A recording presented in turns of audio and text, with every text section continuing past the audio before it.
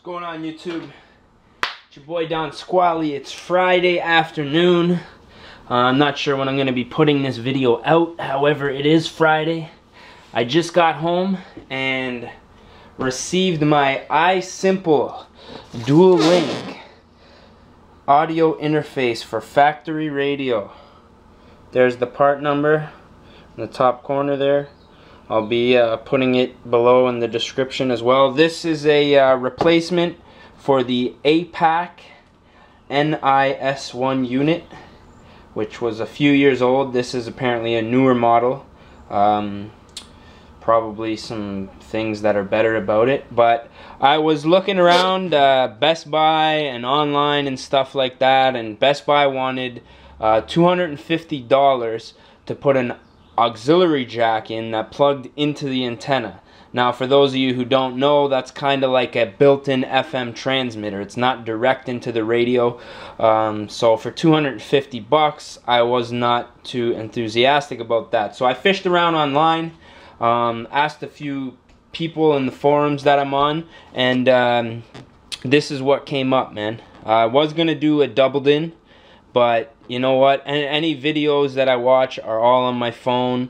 I'm not going to watch a DVD in my car, so I don't really need a screen. All I need is something to connect to my phone, and everything's going to happen off of that, GPS, all that good stuff. So this is perfect. I picked this up for $100 on eBay, shipped to my door. It took about a week, which wasn't too bad. I already opened up the box here. Opening the box, what I do best. So obviously owner's manual, installation instructions. It comes with a few harnesses. This is what's going to connect into the back of your deck. As you can see, there's male and females. This is going to go in line with that. This will put 2 auxiliary jacks into your car, so there's 2 sets of these cables. As you can see, there's the auxiliary jack, or you can go with the AV cables. So yeah, that's pretty cool if you want to connect like a DVD player or some other like stereo equipment to that. And this is where all the magic happens, the Isimple dual link. Basically what's going to happen is this is going to sit somewhere inside the dash. You're going to have your cables coming out of here into your stereo, and then this is going to come out to wherever you want to plug your phone into. So I'm going to install this myself, man. Like, I looked up on the internet, and it's pretty easy to take the Altima dashes out. So what I'm going to do is just whip through that real quick. I'm going to crack my first beer, so we're going to see how many beers this job's going to take. I'm hoping it's just going to be a 1 beer job, but you never know with car things. Something could always come up. So yeah, man, we're going to get into this right now. Auxiliary install 0506 Altima. SE, SCR, SL, fucking S, 2.5, 3.5. It's gonna work all the same as long as you have a satellite button. I have to stress that. Satellite input you must have. So let's get it. Okay, so we're gonna start by removing the stock unit. You want to get up nice in behind this panel. Give her a nice tug forward and that'll pop off. 2-star screwdrivers, gonna take this out, and then the rest of the radio should come out. Now, if you reach behind this, your outer bezel should just pop right out, straight forward, and away we go. So, perfect, look at that. Alrighty, so now what we got is same screwdriver, 1 on either side and then 1 on the back, and this unit's gonna come right out. So we're gonna do that and we'll be back. Alrighty, everything's unscrewed. It should just pull out nice and straight.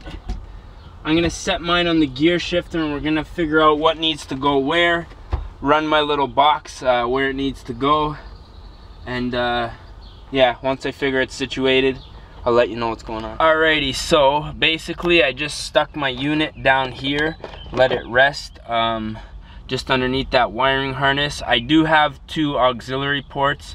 I'm not going to use 2, I'm just going to run the 1 set. Like you'll have an AV and an auxiliary port running off port 1 and an AV and an auxiliary port running off port 2. So what I did is I took my AVs from port 1 and I ran them just down that crack, if you can see them, into this box. So if I ever want to connect something to AV, they'll be right there. My iPod I ran just down this crack, if you can see it, I'm not sure, to come out by my feet here, and that will reach pretty much anywhere in the car that I need it. So I guess I'll show you how to do the install on the back of the stereo. Alrighty guys, so hopefully you can see this. I'm having a hell of a time to keep from sliding back on the leather seat. So what you're gonna do is disconnect this big one right here, and then this one up in this top hand corner. Now what they want you to do is plug in the ones from the harness in first for whatever reason. So go ahead and do that. Bing bang boom. And then you're gonna connect these into your harnesses that connect to your unit.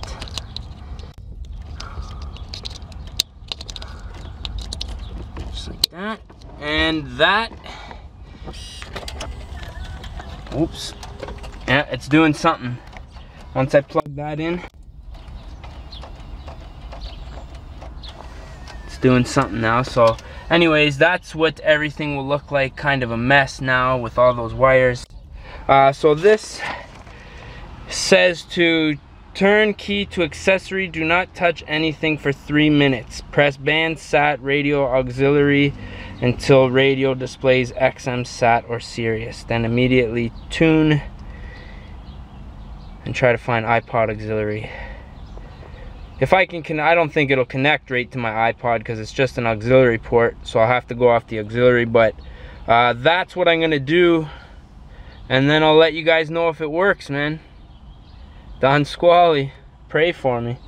Alrighty guys, so dashboard's installed. As you can see, we're on CD right now. I don't know if you can, the sun's kind of bright. We press satellite, it says XM. I believe this is the button. Now it's kind of tricky to change the settings from auxiliary 1 to 2, but I'm pretty sure you use this and then the tune button. But it's one of these buttons. I don't know. I figured it out somehow. But basically, yeah, we're live. So what I'll do is I'll play a little video off my YouTube just so you guys can get some sound and stuff and get an idea. It sounds really good, man. Like, I'm impressed. If you guys haven't checked my YouTube, man, that's the coverage of the CSCS event that I was at. Instagram, what? Yeah, check it out, man. youtube.com/Denali. But yeah, it sounds good. Everything sounds clean, man. No static whatsoever. As you can see, we're just under a half a beer, man, so that's fucking quick. Like about a half an hour. I ran into a snag. The problem that I had was this wire didn't fit into my big jalopy fucking case here, so I just had to trim a little bit of the rubber off so it fit in, but that was no problem. So yeah, all in all, I'd say it's a friggin' nice and easy mod, man. For $100, do it yourself, half an hour. It is doable, man. If you're worried about taking your car apart, all you need is a friggin' screwdriver. I didn't even need this big toolkit. I thought I was gonna need it. I brought the whole. You just need a screwdriver, man. That's it. It's real simple. Yeah, man. Now I can bump that new Stitches mixtape, man. You better have my money when it comes to collect. Pay up, pay up, pay up. So yeah, man. That's a good move for sure. Anybody who's looking to get the auxiliary port in their car, I would definitely go for that. I don't have the box here. I'd give you another look at it.